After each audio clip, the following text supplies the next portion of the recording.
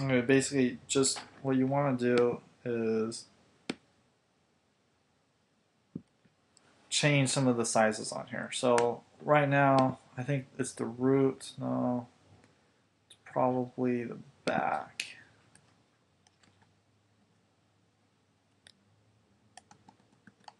Of this.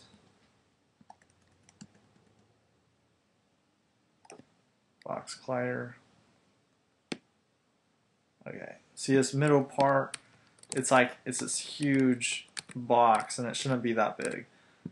So I'm just gonna make it smaller, and I think, oops, not the bound. Oops.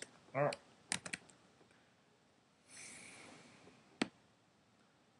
Make it smaller like that. Center it somewhere in the middle.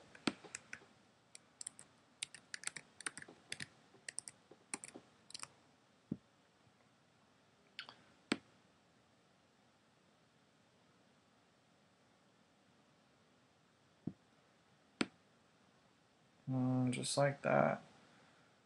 Put it in the middle. Okay, that looks a little bit, oops, that looks a little bit better. The arms are kind of big, that's fine. The head is usually really small, so we should probably take care of that too. Say something like sphere collider right here, radius. Do this, make it big. Believe it's X. Okay, so much better, much more like a rig. So let's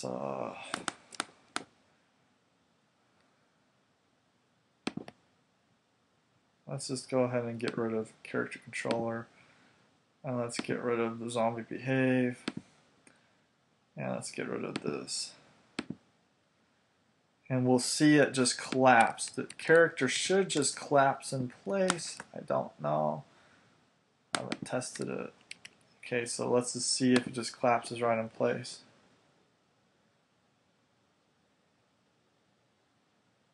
And it does. Okay, it just collapses. Okay. Let's try it one more time.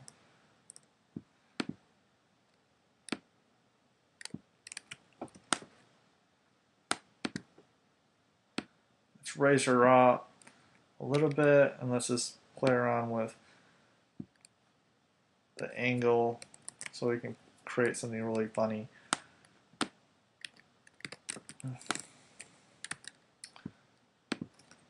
Now let's see if she collapses to the ground. Boom. Alright, so there you have it. Ragdoll physics. Really simple to set up. One thing you have to be aware of is if you're connecting it to a rig, just like this character. I connected this character to a rig. Basically, you don't want the rigid body to collide with the character controller. That will happen. Basically, all you do is put them on different layers, and you make the rigid body, the ragdoll, kinematic. Okay, so the ragdoll has to be kinematic and not colliding with the character controller. Pretty simple to set up.